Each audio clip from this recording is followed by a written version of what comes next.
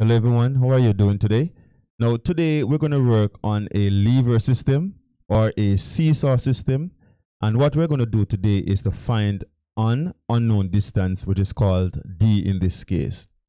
Now to look at this system as it is balanced as it is, the first thing you want to do is to consider what type of moment is being created. And so what you're going to look at is each force and how they are turning towards the pivot.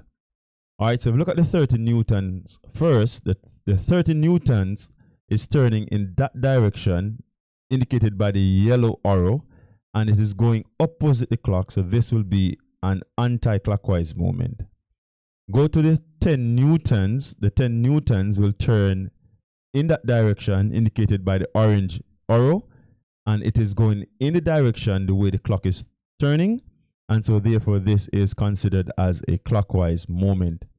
Now the turning effect by the 20 newton is going in the direction of the pivot in that direction indicated by the orange arrow, and it's also considered as a clockwise moment. The next thing I want you to focus on or consider is that this system is actually balanced, and since it's balanced, there's a concept that I want to remind you of. Now, the concept I want to remind you of is this, is that when the system is balanced, the total anti-clockwise moment is equal to the total clockwise moment. And so from this, we can go ahead now and start to calculate our clockwise moment and our anti-clockwise moment. Now remember that a moment is the force multiplied by the perpendicular distance. And so let's start with our 30 newton force that is causing a anti-clockwise moment indicated by this yellow arrow. So here now we're going to have 30 newtons multiplied by 3 meters.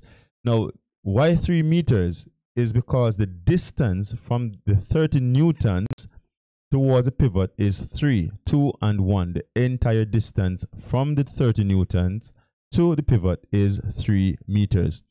Now, this will be equivalent to the total clockwise moment, and there are two clockwise moments, one by the 10 newtons and one is causing by the 20 newtons force. So let's start with 10 newton first. So the 10 newton is 1 meter away from the pivot. All right, we're going to add this now to the other moment. And so this is added to the moment created by the 20 newton force. So it could be 20 multiplied by d, which is the unknown distance from the pivot to the 20 newton force. Now, once we have this and we set this out, now we can go ahead now and start to work out our calculations now.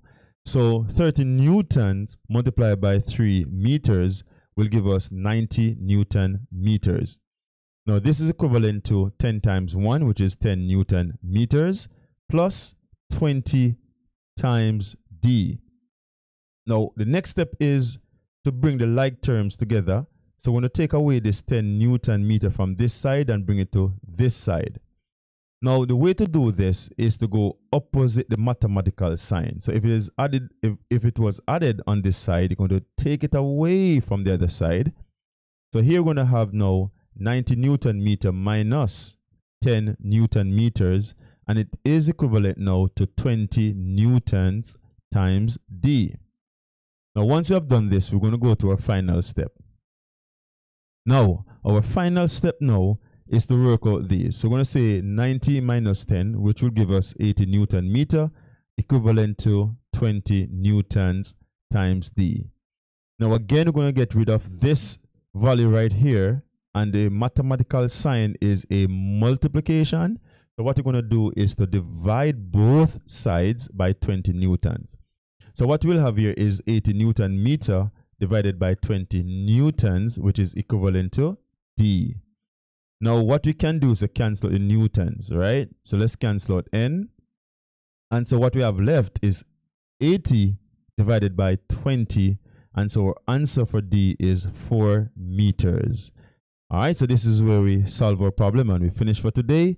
And I want to tell you that I appreciate you watching these lessons, and please create your own balance. Have a wonderful and a blessed day.